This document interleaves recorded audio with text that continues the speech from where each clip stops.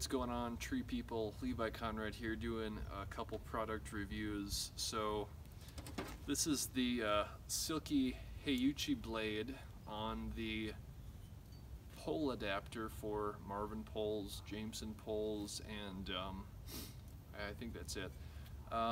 So I had a Silky Longboy and a Silky Hayauchi. One was dropped and one, I don't even know what happened, but they stopped telescoping, and that was only after like 7-8 months.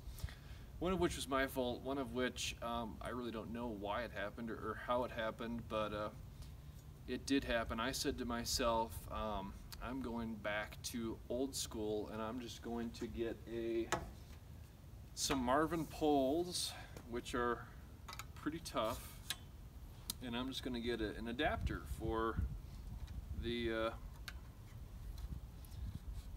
Silky Hayauchi blade. So, and it's worked out pretty well.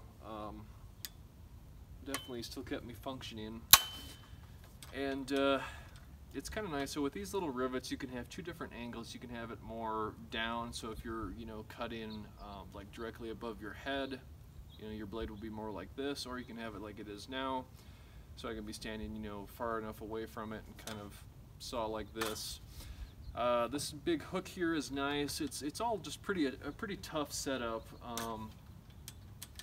This particular blade is really nice and sharp and cuts fast on kind of noodly limbs, or if you're making bigger cuts sort of not near the trunk but out on limb tips.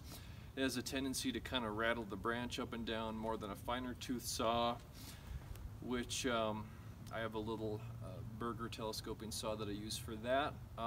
But for these, for just like limbing up pine trees and whatever, it does a great job. There is a little bit of play, wiggle here, which I don't like, but at the cost of the telescoping Silkies and having to replace those every 7-8 months, this is kind of the solution that I've come up with here as of late. It's nice to have this hook here on the back side, unlike the Longboy, which doesn't have a hook.